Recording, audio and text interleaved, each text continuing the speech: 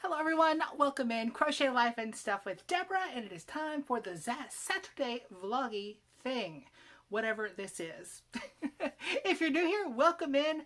On Saturdays, I kind of go over what's been going on for the week in the life and stuff portion, go over what crochet that I've done, and just whatever else pops into my noggin.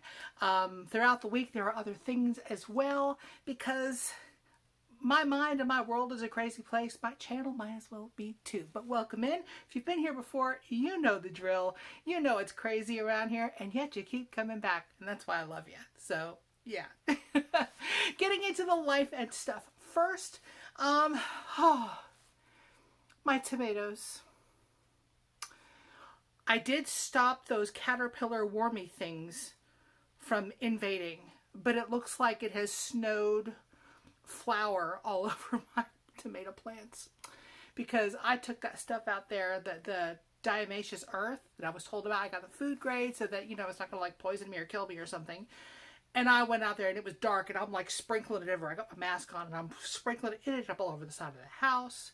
It was all over everything. I still had a few of those caterpillars on places that I didn't get the dust on, but those seem to have been calmed down. Yay. Now, I am not a gardener. This is my first time doing all of this stuff. I've gotten 3 tomatoes now. 3. None of them bigger than this. They're all so small, but they're tasty. So yes, I have eaten my tomatoes. And I will eat any other red tomatoes that end up coming off of these. I just don't think there's going to be a big bountiful harvest, which is probably good because it's only me eating them. Yeah. The hubby likes tomatoes just fine. They just don't like him. Problems with his stomach with them. So they're pretty much all mine. I also have a couple of chocolate cherry peppers that you will see out there. Or chocolate peppers. Chocolate, some kind of peppers. I don't remember which. They're looking so pretty.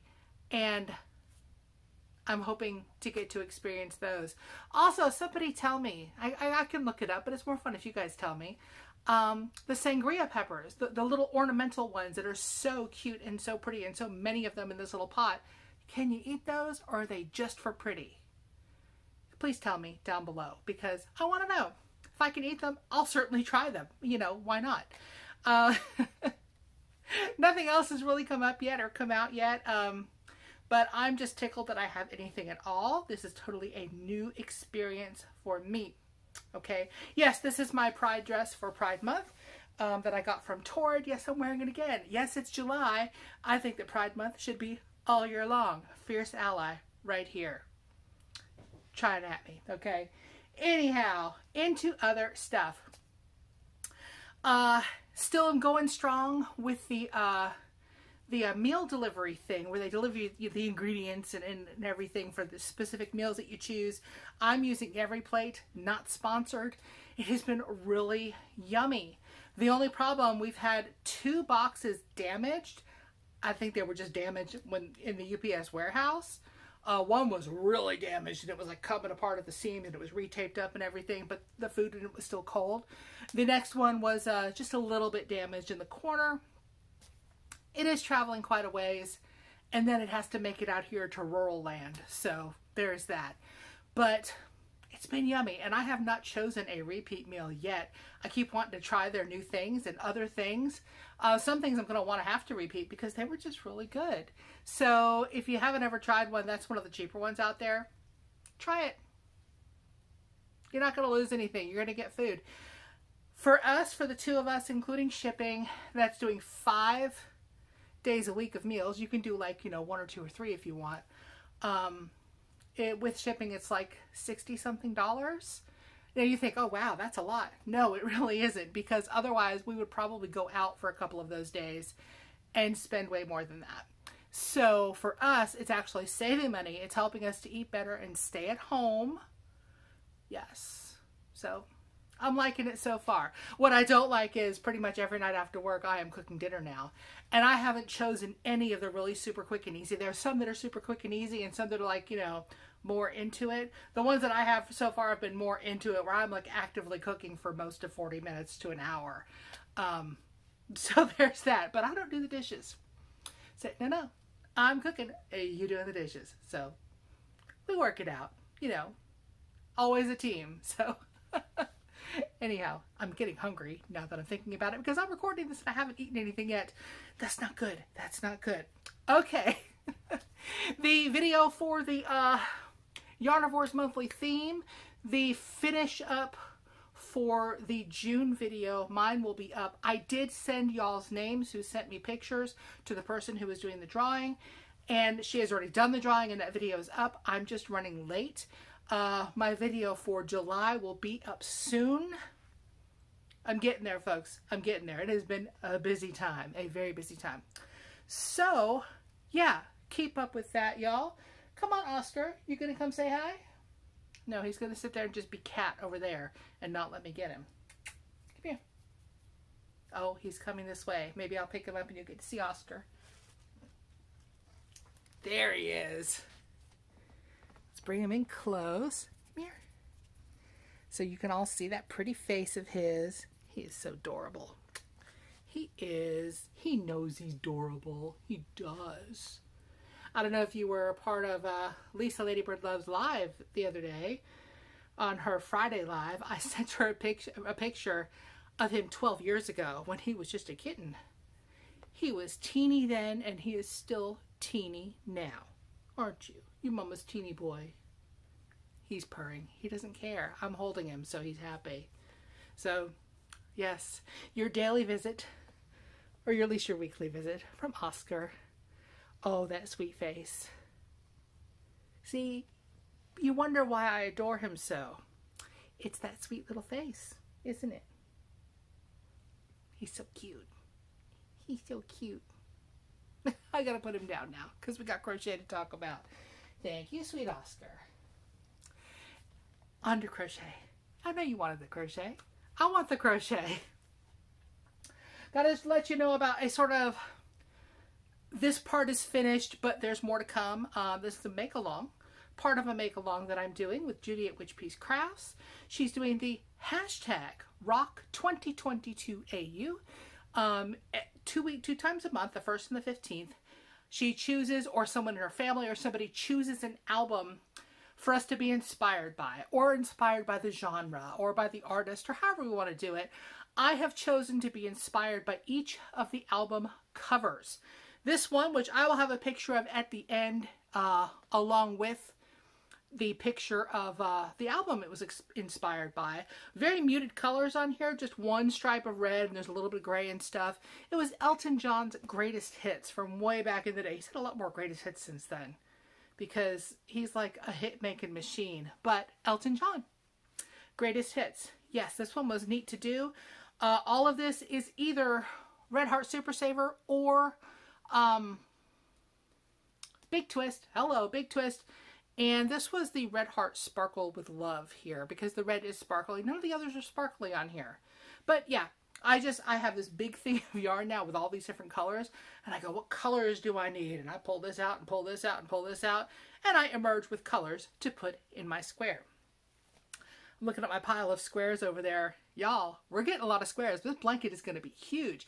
This is going to be, it was inspired by somebody's like stained glass blanket design. This is just simple corner to corner. And at the end of the year, or maybe before I'll start doing it, I'll put them together and maybe put a border around it, maybe not. It's going to be huge. Huge.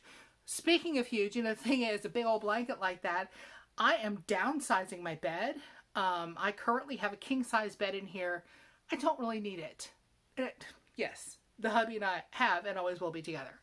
But we have, for years, had separate bedrooms because I am very loud at sleeping. I use a CPAP, but still, I'm loud.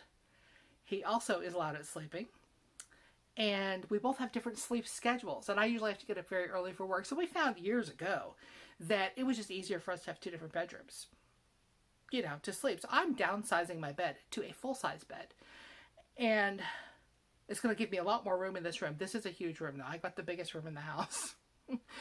But all of my yarn is in here too, so, you know. But yeah, I'm downsizing, and I have purchased a set of sheets. I've purchased a mattress and a bed frame. The trick is going to be getting this king size out of here and out to someplace else. We don't own a truck. We're going to have to hire somebody to pick this up. So we're going to find out if just picking this up will be beneficial, or if we should just get a whole bunch of junk and have somebody pick it up. Because you know, you can always do a clear out and get rid of junk to be hauled away. It's true. It's so true. Anyway, that's on the agenda as well. That's part of life going on. Something else that I have sort of finished but is a work in progress still is my temperature blanket. I don't have any little pieces to show you today because just last night I sewed on that last row of 19 there. Look at all the dark colors on that sucker. Yes, it has been quite warm.